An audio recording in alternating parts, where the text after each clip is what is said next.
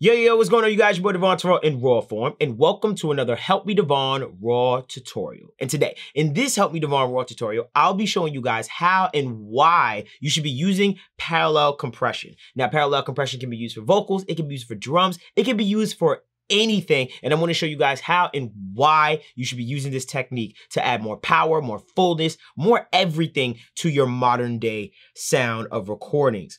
Now, granted, I've done parallel compression videos in the past, but it is time for a refresher and for me to also show you how I'm using it currently today. Let's get right to it.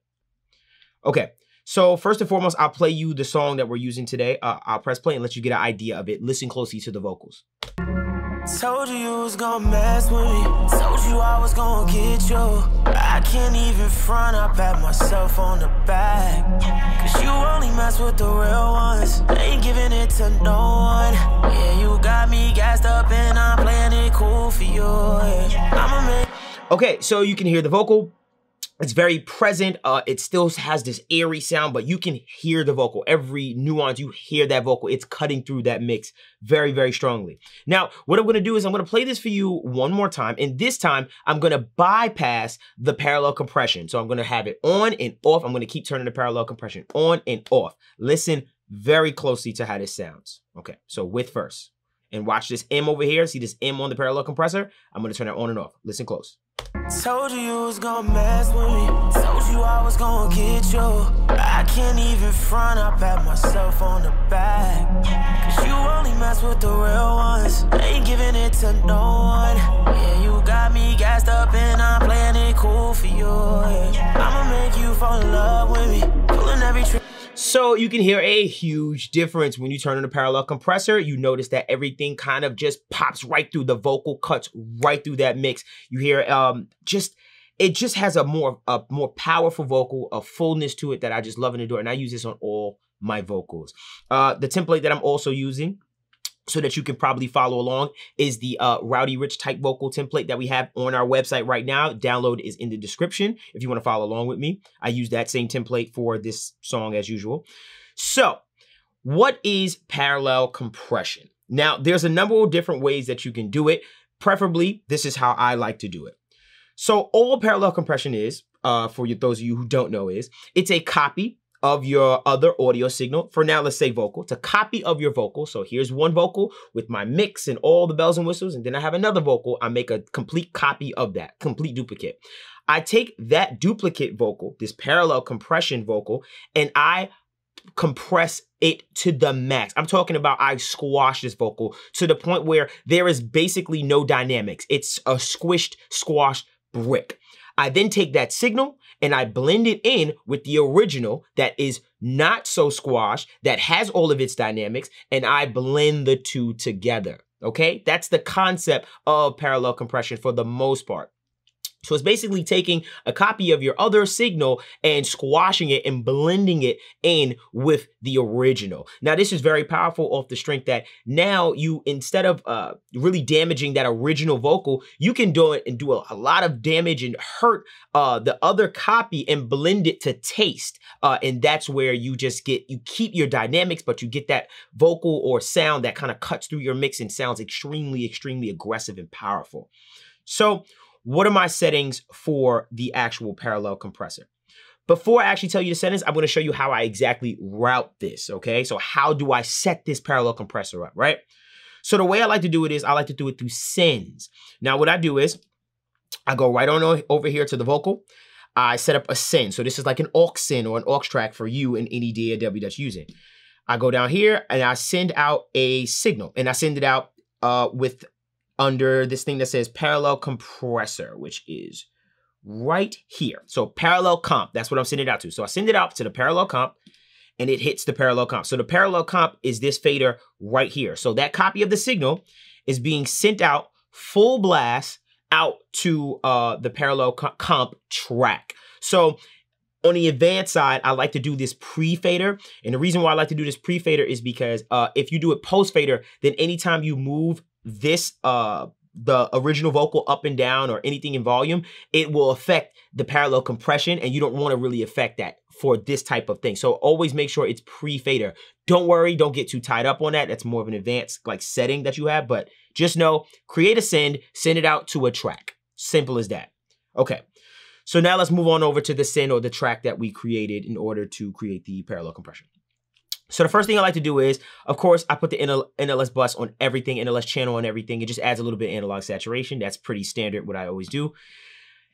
Here's what you do. I want you to grab a compressor. If you can get the CLA 76 from Waves, amazing, because it has this amazing function where it allows you to press all. So your ratio.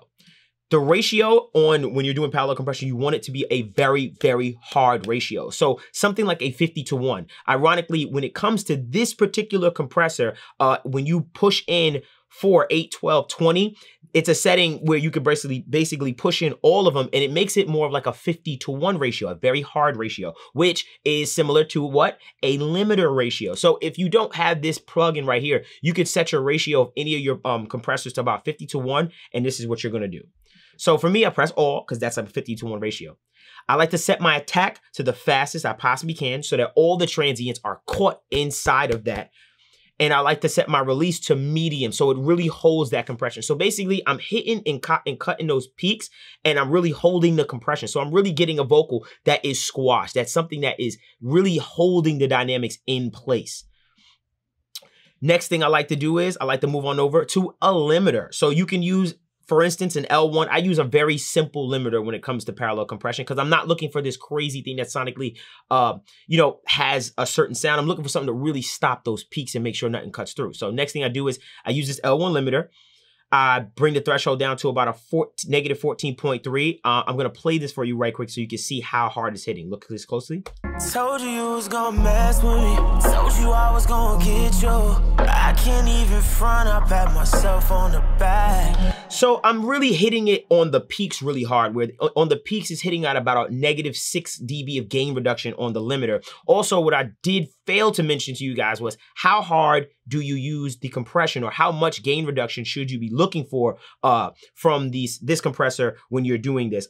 Typically, I like to go to this like the negative 10 range. So look at this closely. I'll show you what it's doing. Look. Told you was gonna mess with me.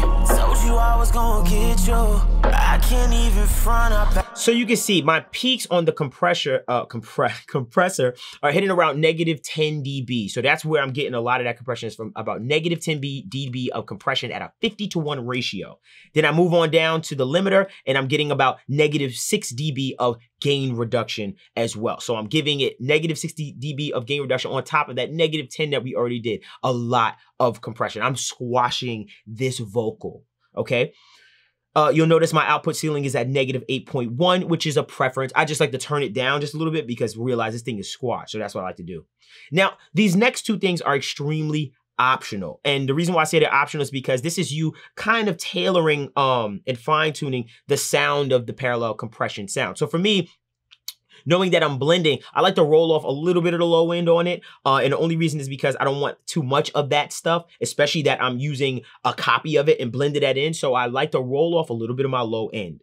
And then the last thing I like to do is don't get caught up on this particular EQ. All I'm doing is I take out a little bit in that 3 kilohertz range because that's the pain frequency. And since we're compressing it so hard, I know that that'll probably jar your ear or come out a little more. So I just take a little bit of that frequency out, that 3.5 kilohertz range out. That's all that is. Don't get too tied up on that. That is so optional, but something I do recommend if you do come down to that issue in your recording.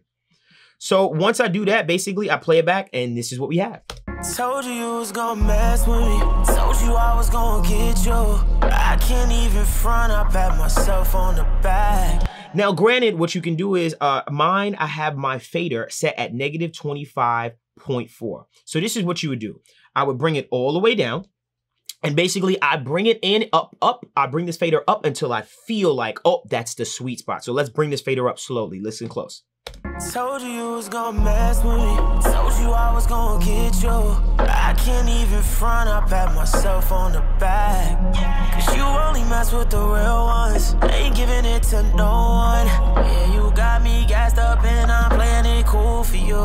Yeah. I'ma make you fall in love with me. Pulling every trick from my bag out. So you hear that our original vocal is unscathed, it's not bothered, but this parallel compressor just adding so much power to the vocal and presence, and it's cutting right through the mix. Now you can do the same exact thing for your drums, for your instruments, for your vocals. You can use this parallel compression technique for so many things. Remember, you take a send from the original audio fader or file, you send that to another fader. You call that fader parallel compressor, and you do all of those things that I kind of walk you through. Squash it to mint. Make sure when you're sending it out to this fader that it's sent at 0. So it's sent right at the nominal level. So it's not a little lower nothing. You're sending it out right at 0. I'll show you exactly what I mean. It's this right here. You're sending it out right at 0. So make sure you guys use this technique to taste. Some people can overuse it, but nonetheless, if you use this thing right, you can really get that modern day sound that you're looking for. Even on the softest or more smooth vocals, when you're just looking for a way to make it cut through the mix without adding EQ, without adding anything to the original vocal, you can use parallel compression to bring up just a little bit more power and oomph from your mix. A lot of people even do this for mastering and actually parallel compress the entire mix, which I do sometimes. So that is parallel compression. I really hope you do use this, and I really do hope it helps. I think it's a sick technique, and I think it's something that so many people are missing from their mix when it just doesn't have that life or just that aggressiveness that you're looking for. So make sure you comment, like, subscribe. Make sure you email us at helpmedevon@gmail.com. Once again, if you wanted to follow along with me and watch this again, you can download the template for this, the Rowdy Rich type vocal template, in our description below at helpmedevon.info. Make sure you follow us at helpmedevon on the Instagram.